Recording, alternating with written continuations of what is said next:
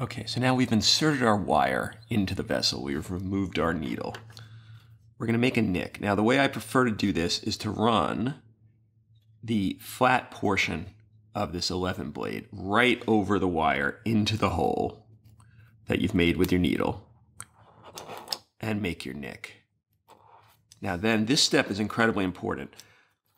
Rotate your wire in the nick you've just made to make sure there's no skin bridge between the needle insertion site and the scalpel nick. Otherwise, your nick was for naught, and you are going to have a much harder time dilating. So this is a 12 French dilator for a HD catheter. For most emergency medicine people, critical care people, this might be one of the largest vascular lines you place unless you have experience with ECMO. This technique is also applicable to things like pigtails, and that might be the biggest catheter in general you place. The pigtails run around 14 French. If you're familiar with the percutaneous chest tube sets, then you might be placing 20 French catheters into patients. So these techniques are applicable to all sorts of Sledinger techniques. And the thing is, the bigger the catheter gets, the more important good technique is. You could get away with really crappy technique when placing triple lumen central lines because at 7 French, even bad technique usually will work. And that's not going to be true for these larger catheters. So let's load up our dilator onto our wire.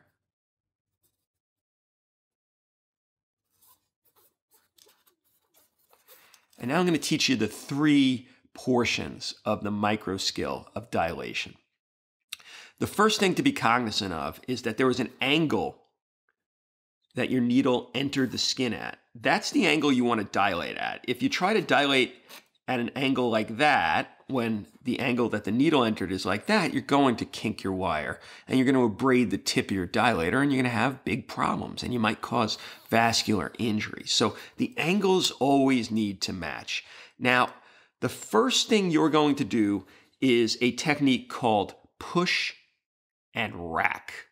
And push and rack is you put one hand on the wire at all times, and I put it close to the back of the dilator.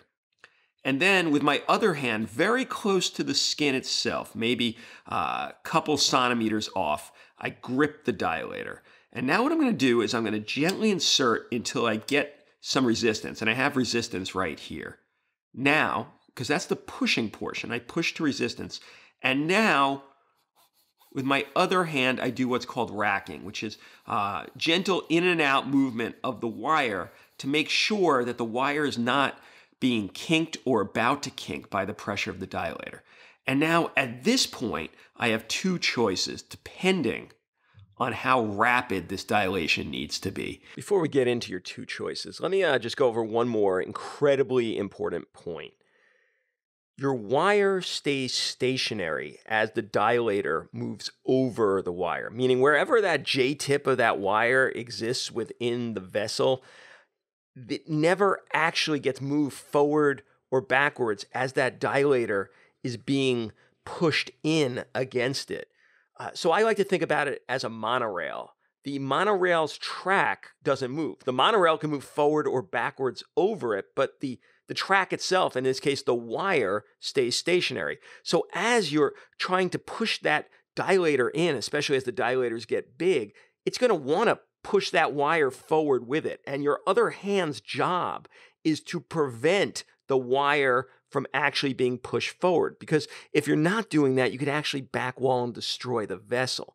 So the wire stays stationary like the track of a monorail. The dilator is the monorail train itself moving over that stationary wire. Now, of course, when you're racking, you're slightly moving the wire forward in the vessel and backwards, but only by like a portion of a centimeter or a centimeter, and that's fine. But the point is, you can't let, as you're exerting forward pressure on the dilator, that wire move in with it, or otherwise that dilator is no longer safely kept within the center of the vessel and it could destroy things. And this is super easy to do with big dilators. So this can't be stressed enough. The wire stays stationary in the vessel or inside the pleural space while the dilator moves over it.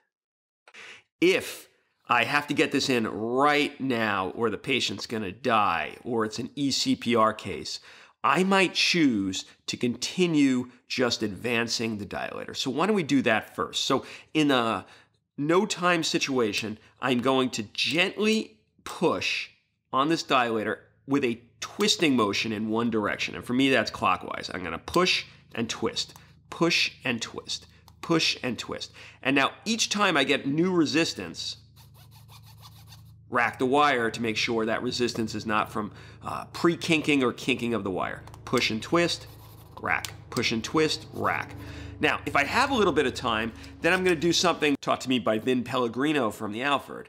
And Vin said that dilation is just like medical school. You go in straight and you come out twisted. Well, that's the next step of good dilation. And it's a technique I call twist and rip.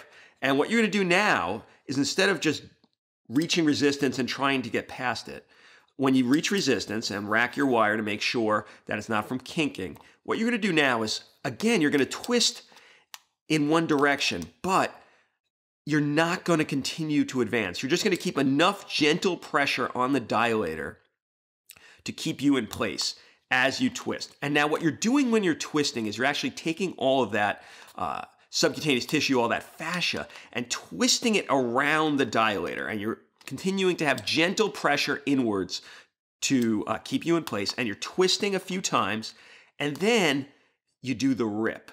You move out a couple of centimeters, and while you're maintaining the rotational pressure. And what that does is it rips all of the fascia that you've just wrapped around your dilator.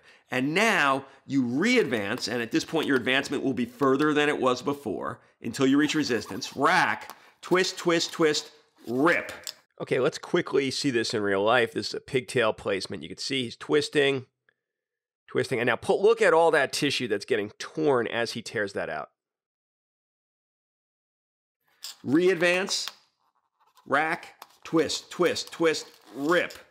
Re-advance, twist, twist, twist, rip. And each time I'm doing that, I feel stuff ripping with the withdrawal of that dilator. And this is the way that you get through tough muscle with huge dilators. And there's no situation you'll feel this more than when you're putting in either that pigtail or the percutaneous chest tube. You will feel each time huge amounts of fibers ripping as you twist and rip. Okay, now eventually you will get all the way into the patient's vessel or into their pleural space. We'll do one more twist and rip here, and that should get us through. Yep, we are now through. Now the next technique is called pinch and pull. And this is how to take a large dilator out off a wire. And pinch and pull involves pinching the wire maybe, 4 or 5 centimeters away from the back of the dilator. You pinch, and then you pull towards your fingers. And then you re-grip with a pinch, pull. And what this does is it keeps the wire from bowing. And you're not going to be able to see it on this, but when you get these long floppy wires and these long dilators, if you do not pinch as you pull, the wire could actually get pulled out or bowed or all sorts of stuff you don't want. So the way you take dilators out is you pinch and you pull towards your fingers, pinch, pull. Those are the techniques that make up the microskill of dilation.